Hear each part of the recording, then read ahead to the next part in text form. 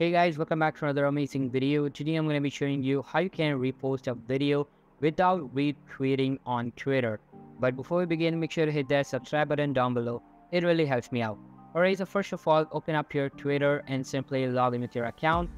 And after opening Twitter, select a tweet and you can see that this post here was retweeted.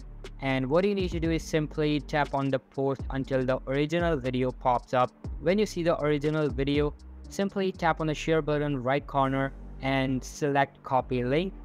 After you copy it, simply go over to your profile and tap on the plus icon at the bottom right corner.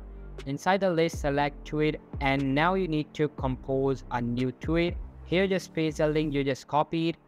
You can also add some tags if you want, and after that remove the partial question mark and type /video/1 instead of it.